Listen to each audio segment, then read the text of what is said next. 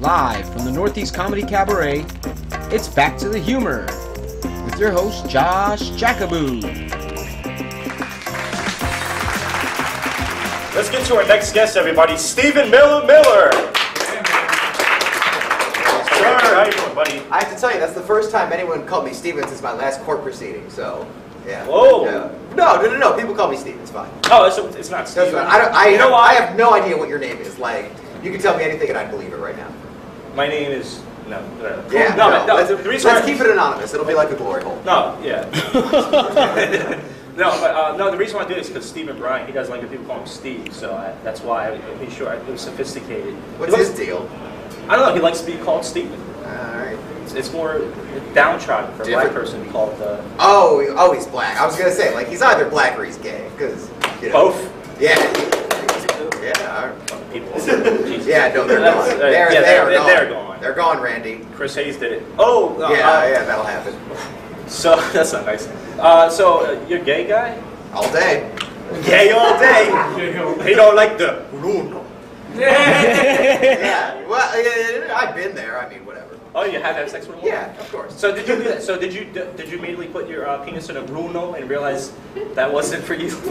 Well, here was the deal. So it was like a slow unveiling. When I was 13 years old, there was a girl named Missy Friedman who gave me $5 to finger her. Bleep that out. No. Who gave me $5 to, hi Missy, who gave me $5 to finger her on the back of the school bus, and I did it. Like I reached through this like thatch of pubic hair, and like the $5 stuck to my hand, whatever. Right.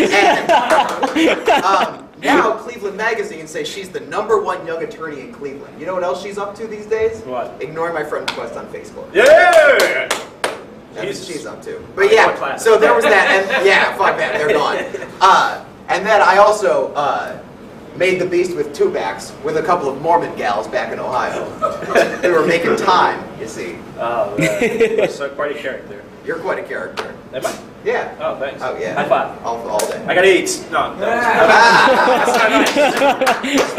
No, you got AIDS from when I raw dogged you in the bathroom before this. Oh! That's where from the AIDS came. That's what it is.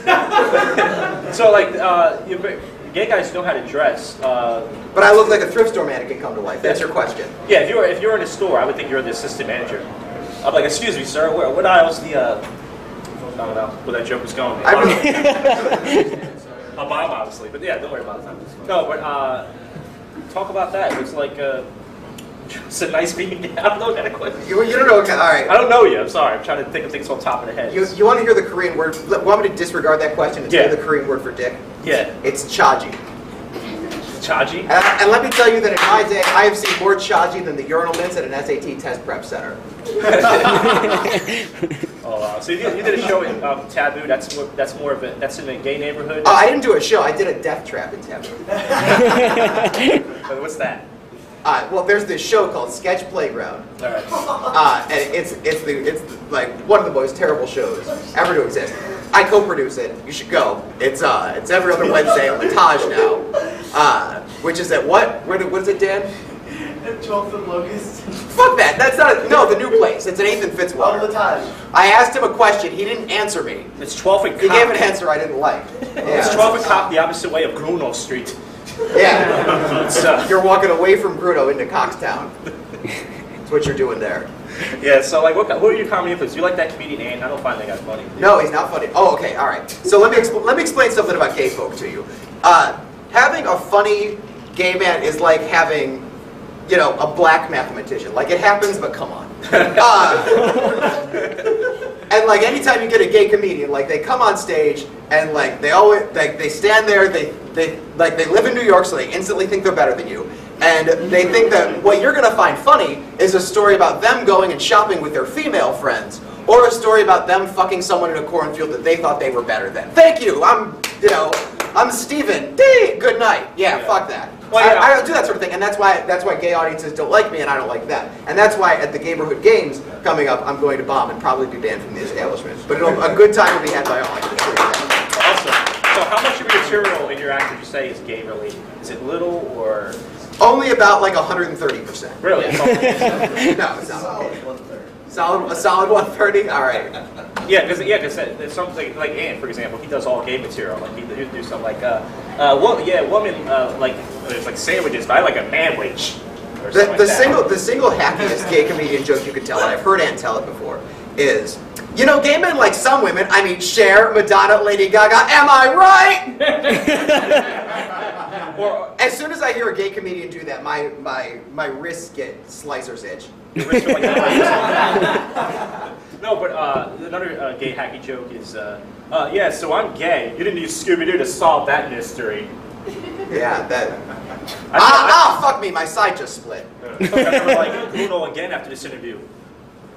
Nice bomb. I can arrange that. No, it's just, no, I don't think you would, because women don't even want to fuck me, and they say gay guys have a higher standard. Well, I don't want to fuck you. Yeah. Yo, come back when you're Korean and we'll talk. But like, What was that word again for penis? Chaji. Chaji. Chaji do if you want to be all formal. When I have a smaller chachi, I'll come back. That's not even the word. What do you mean when? Anyway. So you're doing some comedy cabaret, you do some more shows here? Yeah, every night I don't have a sketch playground, I come here. All right. That's the thing. So what can we expect from you? You're very funny on stage. I've seen you perform one time, but what can we expect from you as far as comedy? Wasn't that the time back then? Well, like I said, I'm doing this competition. My show, Sketch Playground, is a good show. You can expect that show to get better and better. We just moved into a better establishment. Dan Vitrano is here. He co-produces it with me. Mark the date, because this marks the first time anybody ever denoted happiness when the name of Dan Vitrano was announced. So yeah, got my show, performing all over the place, getting my fair share of chachi. You know how it is. Oh, all right. Well, thank you so much. You're very funny. Yeah, Steve thank you. Melamella, everybody. That's it. We're back next time.